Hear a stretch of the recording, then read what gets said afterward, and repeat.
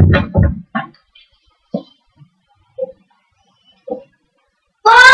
chapter 6, verse 1 to 4.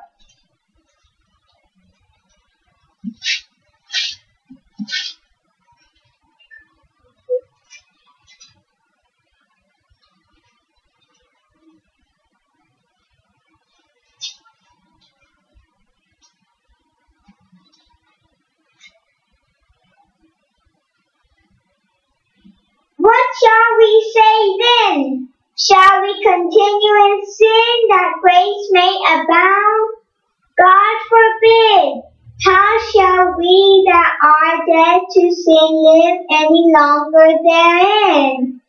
Know ye not that so many of us as were baptized into Jesus Christ were baptized into his death? Therefore we are buried with him by baptism into death, that like as Christ was raised up from the dead by the glory of the Father, even so we also should walk in newness of life.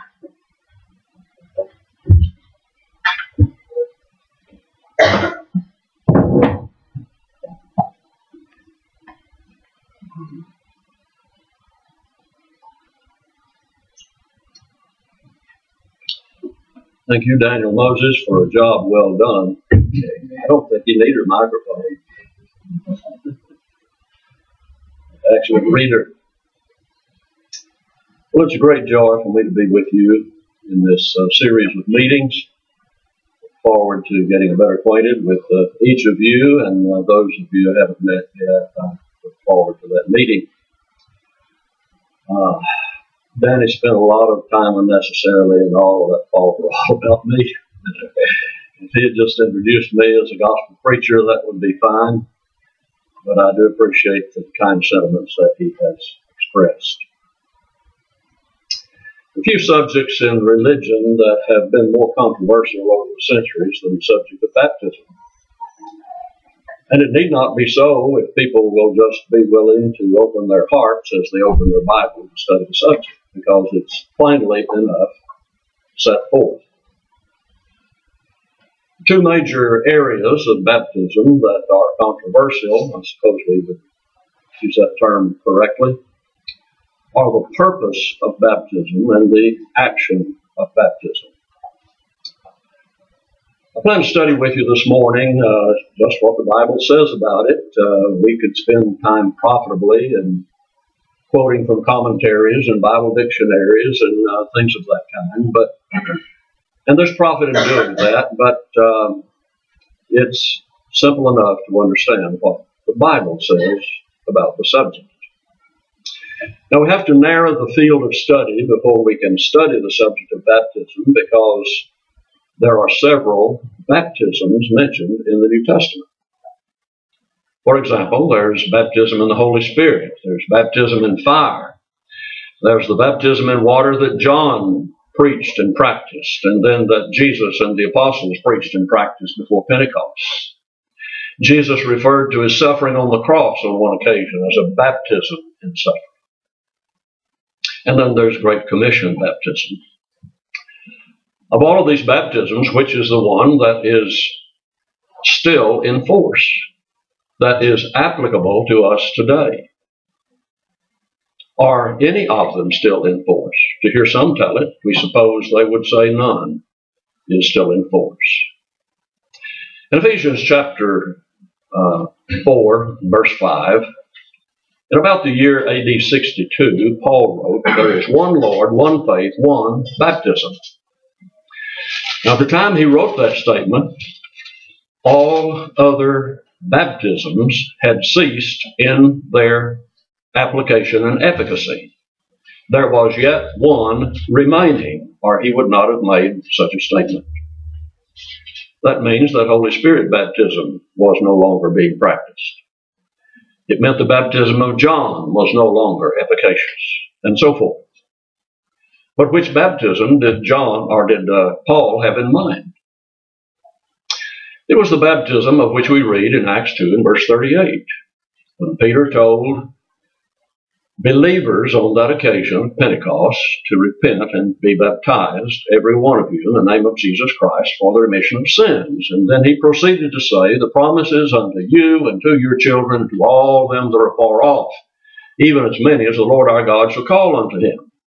So it obviously was not only for those people of the great assemblage there in Jerusalem on Pentecost, but for many, many others. It's the same baptism of which we read in Acts chapter 8, verse 36. Philip had been preaching Jesus to a man from Ethiopia, and the man saw a body of water and said, here is water, what doth hinder me to be baptized? And as you read the rest of the account, you see that Philip baptized him upon the confession of his faith. It's the same baptism of which we read in Acts chapter 10. Peter, in this chapter, is in the household of Cornelius, the Gentile centurion. And he says in these verses, can any man forbid the water that these should not be baptized? And he commanded them to be baptized in the name of Jesus Christ. It is the same baptism, in fact, of which Peter later would write in 1 Peter 3, verse 21, baptism doth also now save us. Now, how are we to understand or to know that this is the one baptism?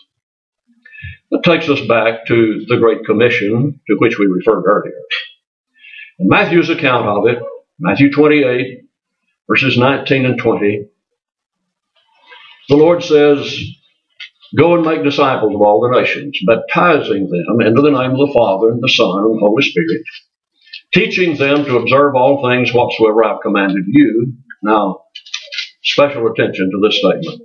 Lo, I'm with you always, even unto the end of the world. As long as this world stands, the work that the Lord was giving to the apostles at that time was to be continued. And that work involved making disciples of the Lord, which involved baptizing them into the name of the Father and the Son and the Holy Spirit. Not baptizing them as disciples, but baptizing them in order for them to become disciples in the New Testament definition of the word from the book of Acts onward. So we're talking about Great Commission baptism. That is the baptism that is applicable to us today. And if our Lord delays his return another 2,000 years, it will be just as applicable then as it was the day he spoke those words, and as those words are today. The Lord, and not men, is the author of baptism. Men have no right to claim it as their own and do with it as they will. He alone has the right to determine every facet of it, the element of it, the action of it, the purpose of it, the duration of it, and everything else pertaining to it. And so it is to his word that we must turn to find out what baptism is according to the Bible. We'll pursue our subject by means of questions this morning. We'll raise a question and then seek its answer in the New Testament.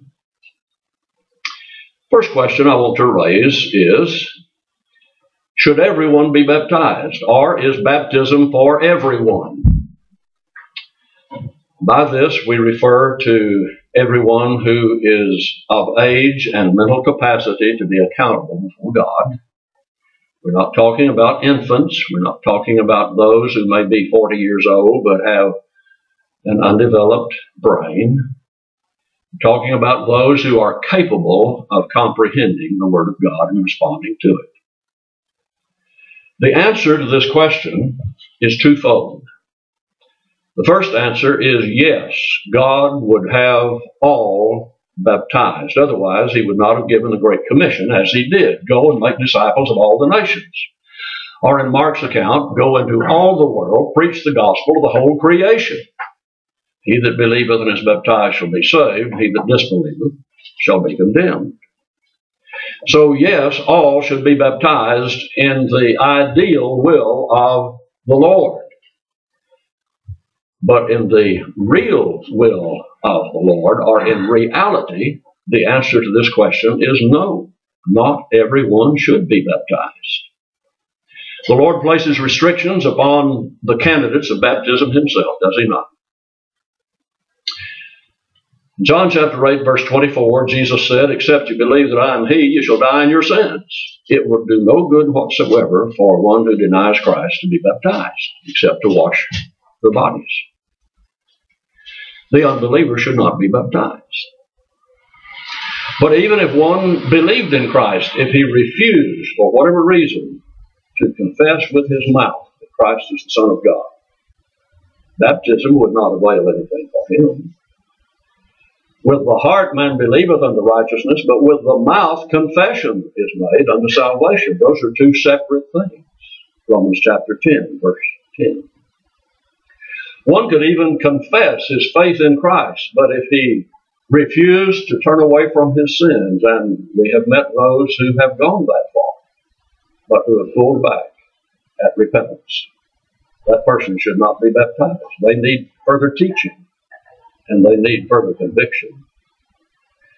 On Pentecost, remember, Peter said to believers, "Repent and be baptized, every one of you." Repentance is to precede baptism. The impenitent believer should not be baptized. A person who is not responding to the gospel of Christ, because his heart is in it, because he has of his own will decided to be baptized into Christ, should not be baptized. That person is not properly motivated. On the day of Pentecost, when Peter told the people to repent and be baptized for forgiveness of their sins, verse 41 registers the immediate reaction of many of them. They that gladly received his word were baptized, and there were added unto them in that day about 3,000 souls. There was the glad reception in their hearts, because their question, "Men and brethren, what shall we do?" in verse 37 had been answered. And they felt the great relief that they knew was theirs upon obedience to what Peter had said. It was their decision, their will. They were properly motivated. When Paul wrote to the Romans, reminding them of the time that they were converted to Christ, Romans chapter 6, read a portion of that early part of the chapter earlier, Daniel Moses did. But if you move deeper into the chapter in verses 16 and 17, you'll find Paul saying that those brethren had obeyed from the heart the form of teaching that was delivered unto them. It was not because someone else wanted them to and their hearts were not ready. Maybe a boyfriend or a girlfriend, or maybe a husband or wife, or maybe one's parents had put undue pressure on someone to be baptized. Now, it's good for anyone to want someone else to be baptized, scripturally. And parents should earnestly desire this to be the result of their teaching of their children. But if that is the motivation that one has for being baptized, that person needs further teaching. It is not from the heart. It is not their will responsive to the Lord's will. It's their will responsive to someone else's will. If a person does not understand the scriptural purpose of baptism, or understanding it does not agree with the scriptural purpose of baptism, that person should not be baptized. He or she is not ready to be baptized. He or she needs further teaching. There are some who are saying, and have for a few years now among us, that as long as one is doing it to obey God, that's all that matters. He doesn't have to understand the why of it. Well, that's actually not talking about purpose. It's talking about motivation. And that is the right motivation to obey God. But that doesn't say anything about the purpose that the Lord designed for baptism. The purpose of baptism has to do with the fact that the Lord put it at a certain place in the conversion process in one's coming to Christ, in one's becoming a Christian, in one's having his sins forgiven, and that must be understood. There are certain acts that the purpose of the act is so intimately entwined with the act itself that to take away the purpose destroys the act itself, or the power of it. Consider the Lord's Supper for a moment. In 1 Corinthians chapter 11, Paul discusses, the last half of that chapter, some aberrations of the Lord's Supper taking place in Corinth. But as he makes those corrections and gives us wonderful instruction about properly partaking of the Lord's Supper, in verse 29 he says, if we eat and drink in an unworthy manner, we eat and drink condemnation to ourselves. We are to examine ourselves and so partake. If we eat and drink not discerning the body, not comprehending the purpose for which we are eating the bread and drinking the fruit of the vine. You see, it's meaningless. Not only that, but it is sinful. The purpose is entwined with the act itself. And you take away the purpose, and it's a meaningless act. And so it is with baptism. You take away the purpose and the understanding or comprehension of it from the one being baptized, and it becomes a ritualistic act. The purpose of baptism is to be the line between the world and the church as far as relationship is concerned. It is the distinction between those who have had their sins forgiven and those who are still in their sins. It is the distinguishing act that brings one from the power of darkness and translates him into the kingdom of the Son of God's love. Colossians chapter 1, verse 13. One needs to understand that, or he is not ready to be baptized. Otherwise, every time one goes through a religious act of baptism, matters not what he has been taught about its purpose, even in a denominational setting.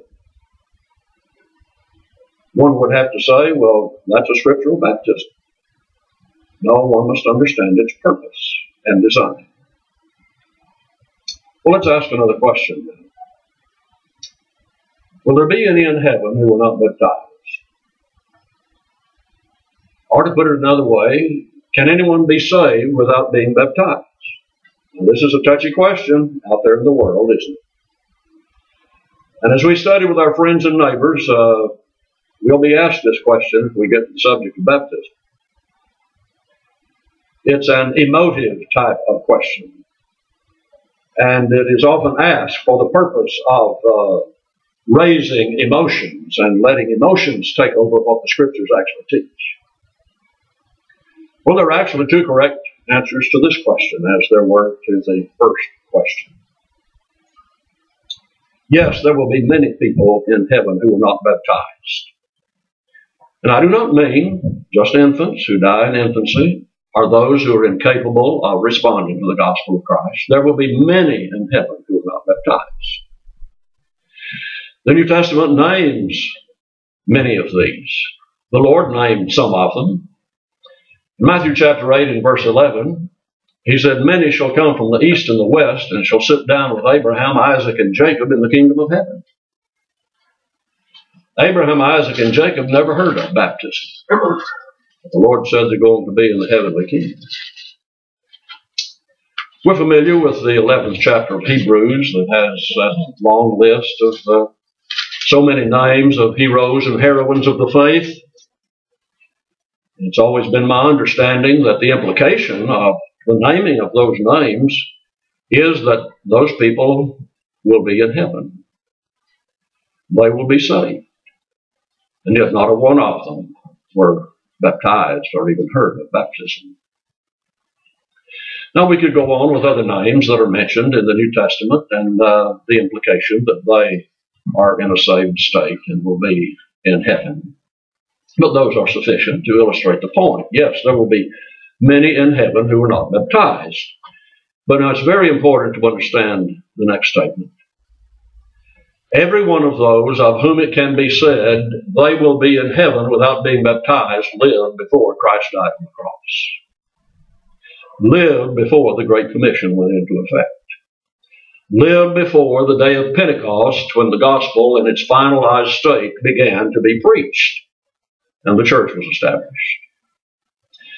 If we're talking about those and asking this question, who lived since our Lord's death and since the church was established and the Great Commission went into force, then the answer to this question is a resounding no.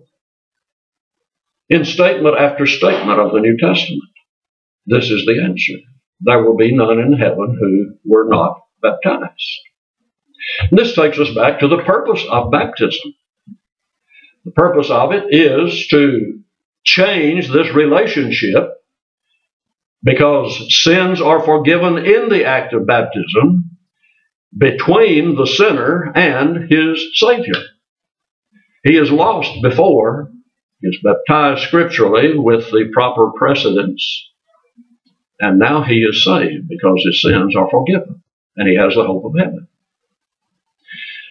There are several statements in the New Testament where baptism and salvation are its equivalent are found in the same statement or passage. In every one of these, without exception, baptism precedes salvation, or the equivalent, and is related to it as cause is to effect. Let's just look at a few of them, the order that they appear in the New Testament. Mark chapter 16, verse 16. He that believeth and is baptized shall be saved. That's an unmistakable order of events, is it not? Belief, baptism, and then salvation. John chapter 3 and verse 5, the Lord said to Nicodemus, Verily, verily, I say unto thee, that except a man be born of water and the Spirit, he cannot enter into the kingdom of God. Kingdom of God represents salvation. There's nothing in the New Testament that answers to the phrase born of water except being baptized in water. Thus Jesus says, unless you're baptized, you'll not be in the kingdom of God. We've already noted Acts 2:38, repent and be baptized, every one of you, in the name of Jesus Christ for the remission of your sins. Repentance and baptism before leading to remission of sins. Acts 22 verse 16, arise and be baptized and wash away thy sins, calling on the name of the Lord. Apparently the sins are still there until the act of baptism. Romans chapter 6 and verse 3, a passage that's already been read for us this morning so well. Or are you ignorant that all we who were baptized into Christ Jesus were baptized into his death? Baptized into Christ. Is that not where salvation is? Baptism is the doorway to fellowship with Christ, where salvation is. The next verse is also helpful. Therefore we are buried with him by baptism into death, that like as Christ was raised up from the dead by the glory of the Father, even so we also should walk in newness of life. When does the newness of life begin? When one is raised from baptism. Now, the newness of life should begin in one's mind because of repentance before he is baptized. He should have made that decision that he's going to live a new life, but the newness of life of Romans 6 verse 4 very likely refers to the newness of relationship with Christ, where you have spiritual life now, and you did not have it before. That comes after baptism, not before. Paul makes a striking, brief statement about baptism in Galatians 3 verse 27. For as many of you as were baptized into Christ did put on Christ. Now, if I had a marker board up here behind me, I would label two columns. I would put over one of them, in Christ, and on the other one, baptized. I could not put a single name over here of those who are in Christ before I put his name under baptized first, according to what Paul says here. Notice, as many of you as, the very same number of you who are baptized into Christ did put on Christ, and that's the equivalent of salvation, coming into Christ and all of his spiritual blessings. And then just the other statement we referred to in 1 Peter 3:21, baptism doth also now save us. So just on and on and on like hammer blows. The Holy Spirit is telling us in the New Testament, baptism is necessary for salvation. There is no salvation outside of Christ. There's no getting into Christ apart from baptism. From every angle that you want to look at it, the Lord has taught us the answer to this question. Will there be any saved who are not baptized after the Lord's death on the cross? Now another question. Does the New Testament tell us what the action of baptism is? Well, yes, it does. In Acts chapter 8, referred to before, Philip preaching Jesus to and then baptizing the man from Ethiopia. The latter part of the chapter says that they both got down out of the chariot and went down into the water, both Philip and the eunuch, and he, Philip, baptized him, and they both came up out of the water. Now, what did he do? What did Philip do to the eunuch while they were both in that water? Did he, as some pictures we've seen hanging on walls, dip some water in his hand and pour it over the eunuch's head, or sprinkle it upon him? We think not. We've already noted where Paul said in Romans chapter 6 and verse 4, therefore we are buried with him by baptism. And he made a similar statement in Colossians 2 and verse 12, having been buried with him in baptism, wherein also we were raised with him. So what did Philip do to the Ethiopian in that body of water when they went down into it? He buried him when he baptized him. There's only one meaning to the word that comes over into our New Testament. It's not really a translation. It's simply an English word built upon the Greek word, baptizo. And that definition is immerse, plunge, dip, submerge, overwhelm. Just as in our English language, there are distinct words for dipping or for pouring and for sprinkling in the Greek language. The Holy Spirit chose the one that means to immerse. And so the action of baptism can have no mistake about it if we're content with the New Testament. Does the New Testament tell us what baptism is for? Well, we've talked about its purpose some already, but let's explore the passage upon which some raise a controversy concerning this question. In our King James Version Bibles, Acts 2:38 has Peter saying, repent ye and be baptized, every one of you, in the name of Jesus Christ for the remission of sins.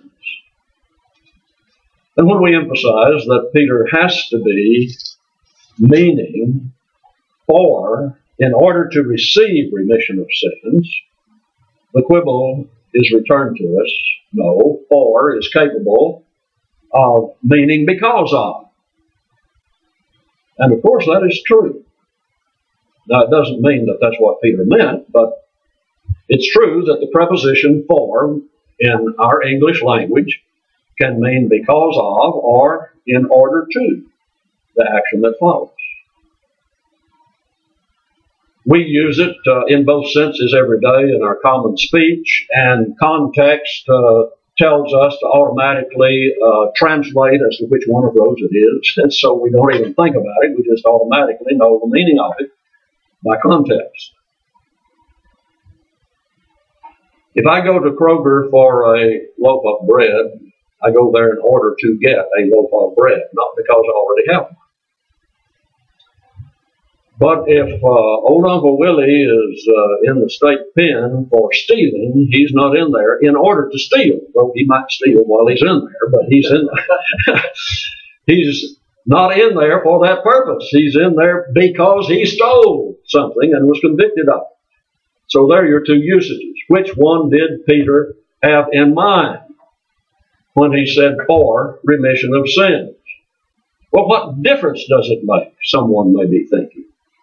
And some of our supposed very scholarly brethren are asking the same question now. What difference does it make? It makes the difference in eternal life and eternal damnation is all. It's a pivotal passage, and the meaning of this preposition is pivotal. For remission of sins, is baptism because we have already received remission of sins?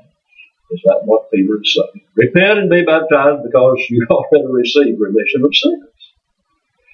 Or was he saying, repent and be baptized in order that you may receive remission of sins? The Bible is its own best commentary in many cases, and this is one of those cases. We have this identical phrase in another context, by which we may test its meaning in this context. For what it means in one, it means in both. When the Lord instituted his supper, first account of it in the New Testament is in Matthew 26. As he took the cup and gave thanks for it, gave it to the apostles, said, drink ye all of it. We're in verse 28 now. He then said, this is my blood of the new covenant or the New Testament, which is shed or poured out for many for remission of sins. Very same phrase, isn't it? Now let's test what the Lord might have meant by the phrase in this context. Could he possibly have been saying, this is my blood of the New Testament or the New Covenant, which is poured out because you already have remission of sins? If so, then why did he have to die? He had to mean, of course, in order that you might receive remission of sins. It means exactly the same thing in Acts 2 and verse 38. Repent and be baptized in order that you might receive remission of sins. The American Standard Version is helpful here because it uses a preposition that gives the force of the direction of the action. Repent and be baptized, every one of you, in the name of Jesus Christ, unto the remission of your sins. There cannot be an equivalent about the direction there in that preposition. But you don't even need to go to Matthew 26:28. You can just stay right there in Acts 2:38 and see the fallacy of saying that the Lord or Peter is saying, repent and be baptized because your sins have been forgiven. Repentance and baptism are tied together as coordinates with the conjunction and. And however one of them is related to the object, both of them are equally related to it. If baptism is because sins have been remitted, then repentance is after remission of sins as well. But if repentance is necessary before sins can be remitted or forgiven, then where does that take us with baptism? Baptism must come before sins are remitted. Yes, the New Testament tells us what baptism is for. It is for, unto, in order to receive remission of sins. This takes us back to the answer to the question earlier, will there be any saved who are not baptized? Not after Pentecost, because baptism is necessary for salvation or remission of sins. Is baptism a meritorious work of men? This is what some say it is. In fact, when we insist as faithful students of God's Word that baptism is necessary for salvation, often this is the accusation that is thrown our way. You then believe you can work your way to heaven. Baptism is a work of man. You have to do something yourself to earn your salvation. It's a work of merit. Well, strangely, the New Testament never depicts it as such. We agree, of course, that there's no way that any human being can merit his or her salvation. We cannot be good enough. We cannot do enough good works. We just cannot do it. That's why Christ had to die on the cross. We couldn't save ourselves. We had to have a Savior. But is baptism a work of our merit? Does it somehow serve as a meritorious work? You know, it's an amazing thing about the New Testament that there never has been, and I'm confident there never will be, a religious error that has not already been answered in the New Testament. Here we are 2,000 years past the time that the New Testament was completed, well, about 1,900 years. And it doesn't matter what the devil comes up with, the answer to it is already here. But wouldn't it have to be that way for the Lord's promise to the apostles to ring true? John 16:13, he said he would send the Holy Spirit upon the apostles who would guide them into all the truth. Well, if they were guided into all the truth by the time the New Testament was completed, which the New Testament itself teaches is the case, then all the truth is here and every error has thereby been answered. Now, we may not have found the answer to every one of them yet, but the answer's there. That's why we need to keep on digging and studying, reading, applying. But this error we're talking about right now, accusing baptism of being a meritorious work, was answered in the New Testament. Titus chapter 3 and verse 5, Paul said, not by works done in righteousness, which we did ourselves. There's your meritorious works, you see. Works of our own righteousness. It's not by those, not by works done in righteousness, were we saved, could we be saved, but by His mercy He saved us through the washing of regeneration and the renewing of the Holy Spirit. Now, just as John 3:5 speaks of being born of water and nothing but baptism satisfies the meaning of that, so baptism is the only thing that satisfies the meaning of the washing of regeneration. Now, where does Paul put the washing of regeneration or baptism in this passage? He says we're not saved by our own works of righteousness, but by the mercy of God. And that involves the washing of regeneration or baptism. He takes baptism and specifically says it's not a work of our own righteousness.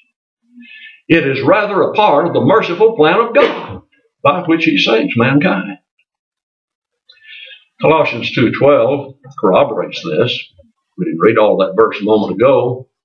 Having been buried with Him in or by baptism, wherein also you were raised with Him through faith in the working of God who raised Him from the dead. If one is properly taught and understands the subject of baptism, when he is baptized, his faith is not in himself, it's in the operation or working of God who promised to save us through the blood of Christ as we're baptized into Him. So baptism is not a work of human merit, it's a part of the design of God for the redemption of mankind. Necessary, essential part. Does the New Testament tell us the relationship between baptism and the blood of Christ? If we could get our friends out there who've been taught to deny the place of baptism in the plan of salvation to understand this one truth, I think it would relieve and remove so much misunderstanding and so much opposition to the New Testament plan of salvation and baptism. In Acts 22:16, quoted earlier, another context, but now let's come back to it here. Saul of Tarsus was told by Ananias, "And now why tarriest thou? Arise and be baptized and wash away thy sins."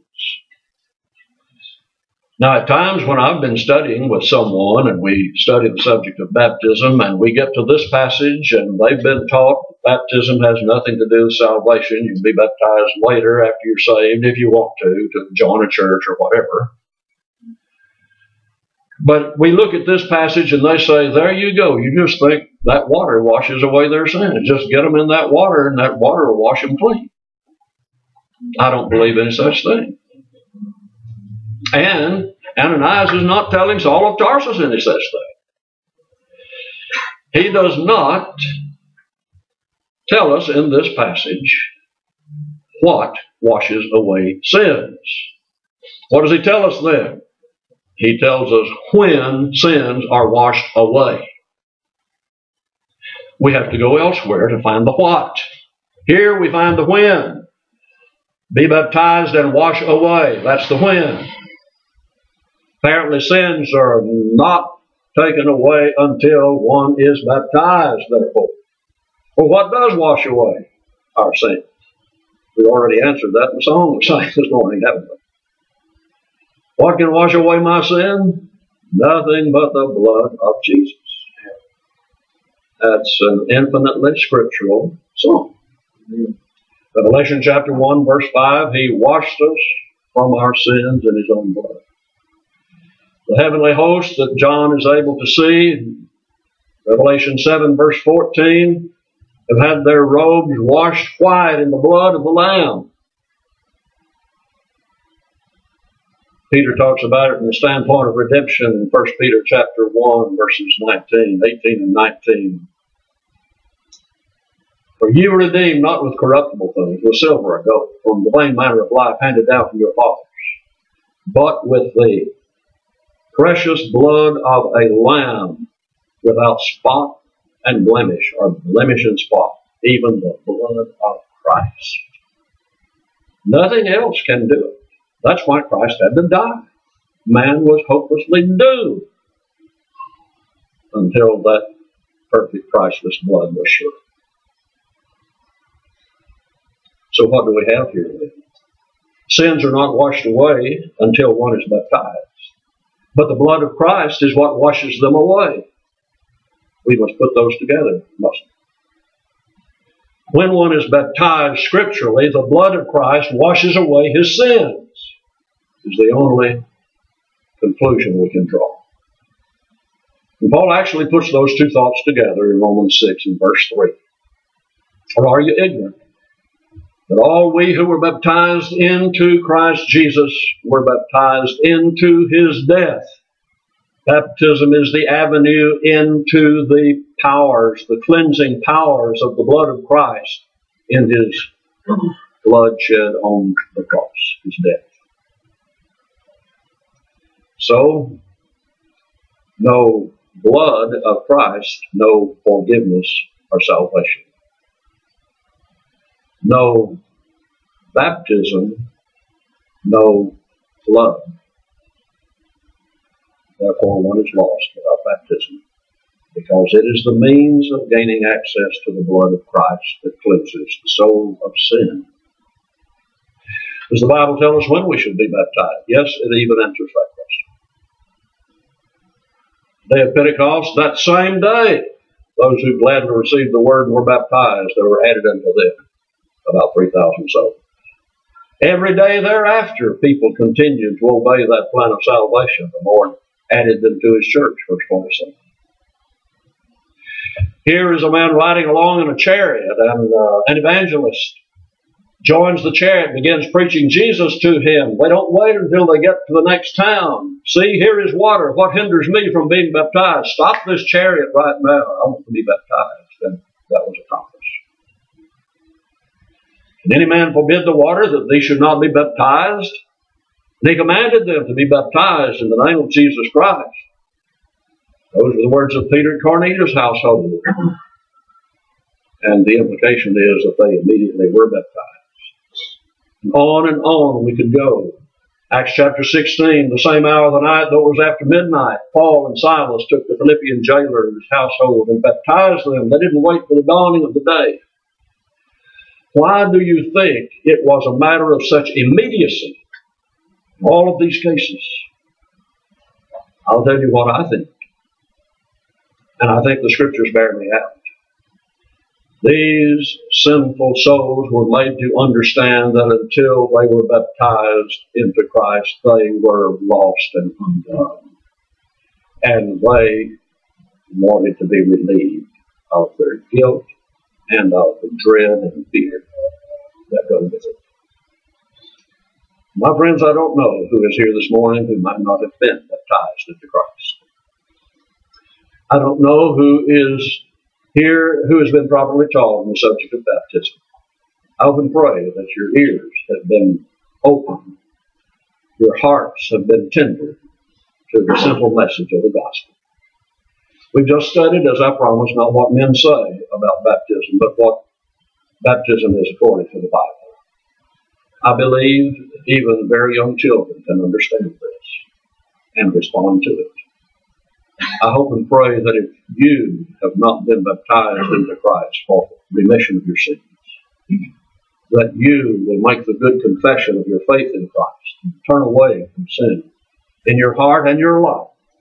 Give your full and total allegiance to Christ in repentance, and then have all of that burden of sin lifted from you by being baptized into Christ, where those sins are washed away by His blood. If you've been unfaithful to Him, have not lived a faithful Christian life, though you obeyed the gospel at some point and were added to the church by the Lord, please don't delay, but come back to Him. While we stand and sing, we urge and invite you to me. When we walk with the Lord in the light of His word, by glory He shines on our way. While we do His good will, He abides with us still, and with all who will trust and obey. Trust and obey, for there's no other way to be happy in Jesus, but to trust and obey. But we never can prove the delights of His law until all on the altar we lay. For the favor He shows and the joy He bestows are for those who will trust and obey. Trust and obey, for there's no other way to be happy in Jesus, but to trust and obey. Then in fellowship sweet, we will sit at His feet, honored all by His side in the way. What He says we will do, where He sends we will go. Never fear, only trust and obey. Trust and obey, for there's no other way to be happy in Jesus, but to trust and obey. Please be seated. Please turn out to number 720.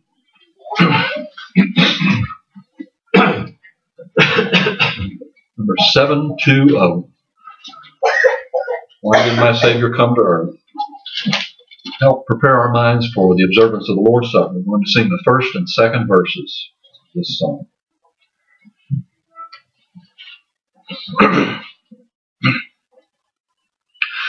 Why did my Savior come to earth and to the humble go?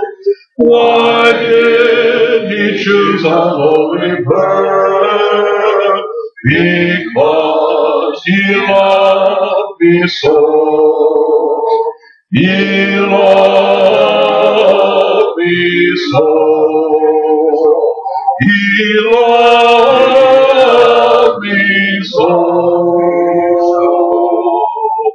He gave his precious life for me, because he loved me so. Why did he drink the bitter cup of sorrow, pain, and woe? Why on the cross be lifted up? Because he loved me so. He loved me so. He loved me so.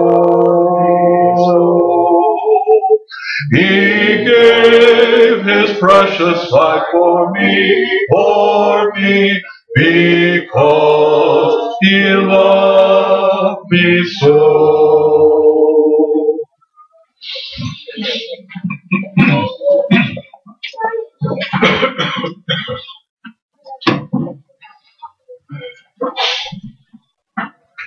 Let's pray.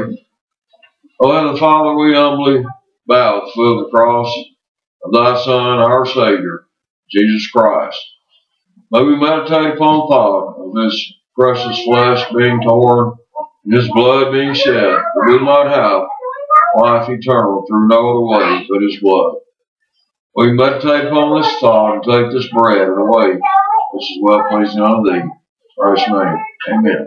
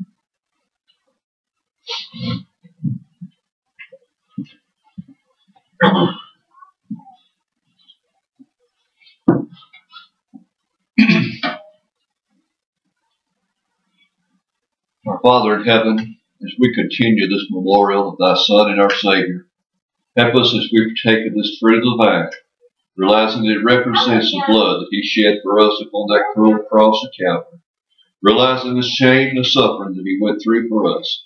Help us to take of this in a way and manner well pleasing in thy sight. In Christ's name we pray. Amen. Amen.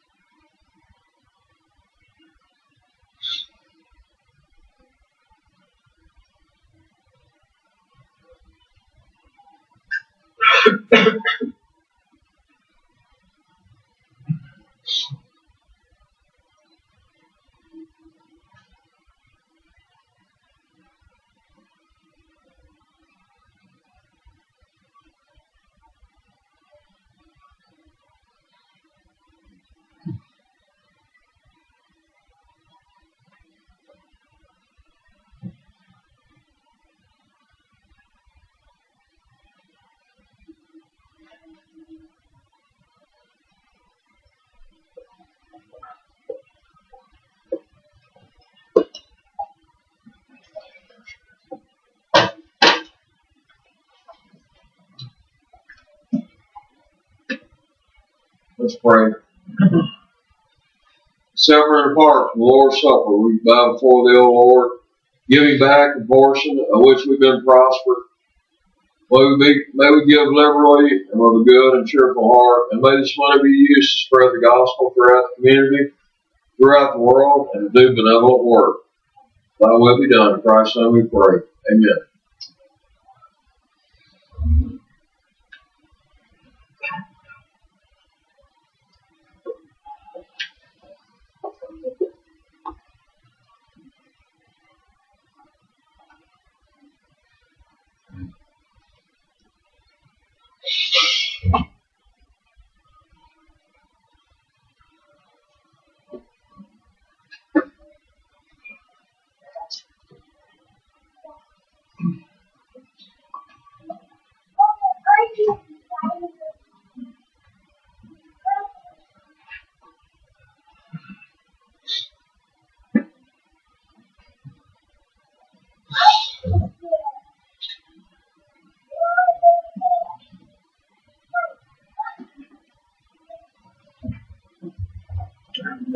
$545 will be the closing song. And before Brother Andy comes and leads us, and Brother Ryan leads closing prayer after that, we would like to welcome each and every one to stay and eat with us after worship this morning, and then stay for the evening worship at 1 o'clock following our meal together. I do want to commend Brother McClish for a very fine lesson, very excellent study on baptism, one that we all need to be reminded of and that the world needs to hear. And we do want to say that if anyone has any question about anything that's said, or if you desire further study with us, we encourage you, please let us know. We'd be happy to study with you or answer any questions that you have.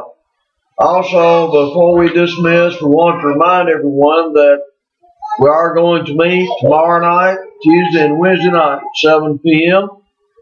And we hope that all or as many as possible will be able to come back at those times. Also, we have here at Central, thank the Lord for the privilege we've had to not only have the radio broadcast on Sunday morning, but to start a new television program on Charter Cable number 6. That's a local cable and charter, and that will air on Sunday nights. First one was last Sunday night, be tonight, and then every Sunday night at 8:30 to 9 p.m. So if you have this cable or you know others, please remember this and please pray for us in this effort that it will be fruitful in doing the work of the Lord. Again, we're so thankful to have everyone and so thankful for the good lesson, the good worship we've had this morning. Now, Brother Andy.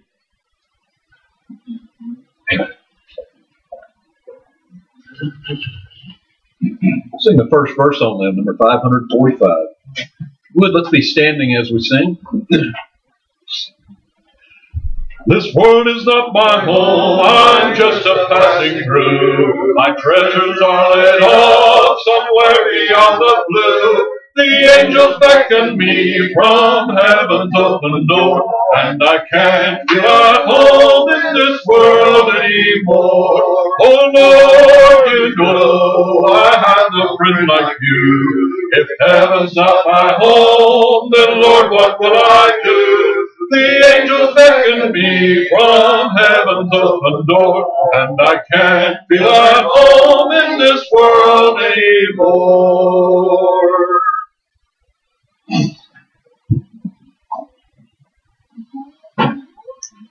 God, dear Lord, thank you for letting us come in this morning, studying another portion of thy word. Dear Lord, be with us throughout this week in the gospel meeting. Dear Lord, be with the preacher that you may have the ability and strength to do it. Dear Lord, be with those who are sick this time, may heal them in the only way you know how. It's in Christ's name we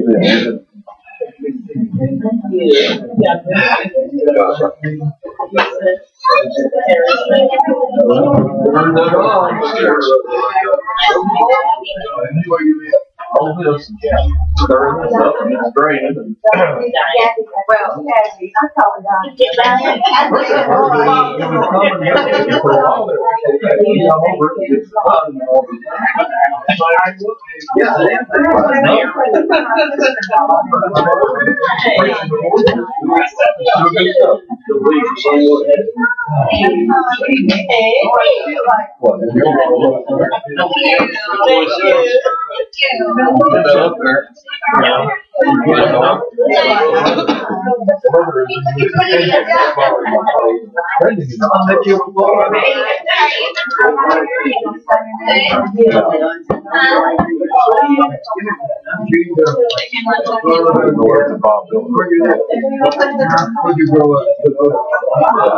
You know, there's right like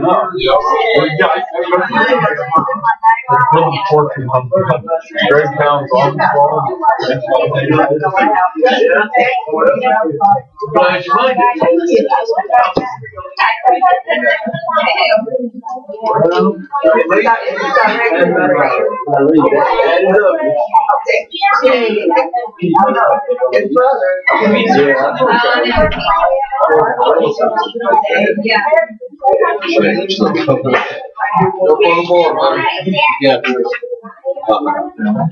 I'll need this later.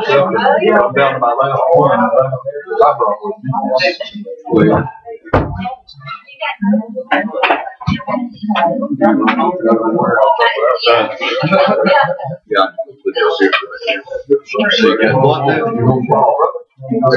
What you end up with? I don't know.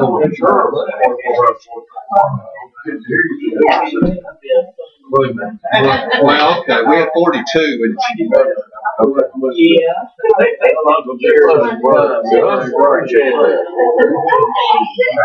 I was remember that illustration you get about Uncle Willie. So that was up 42.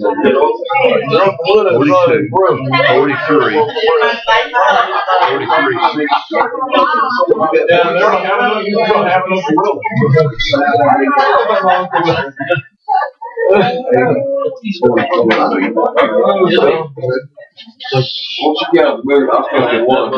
Buddy boy, one below there, son.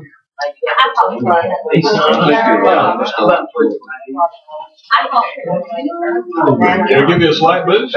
No, you got it. Yeah, he's tall enough to make it right there. Yeah, yeah. Really, you'll do it.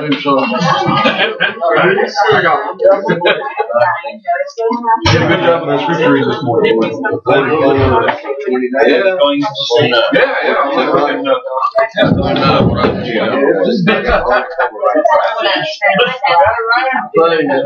You got 44. 44. What you have before? Well, I have my total. Wait a minute, 44 and 29 is what? 73. Now, how much in tax? How much in tax should we have? 43.60. I'm short. No, you're probably right. Is that what you come up the first time? Okay, just put that down, and I will double check it. And you would think this would be reinforced in some way inside here, or it wouldn't be of much value. It's not that whatever.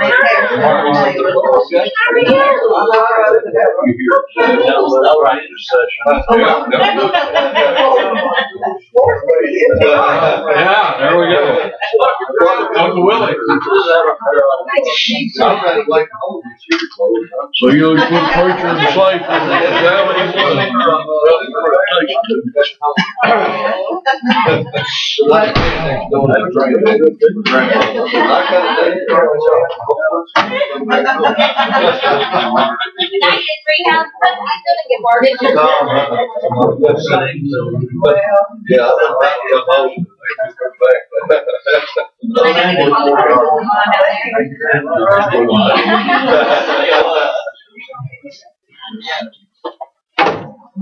He discovered America in Our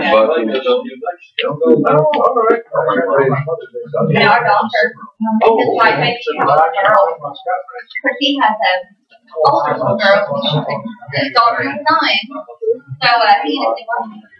But he went to school.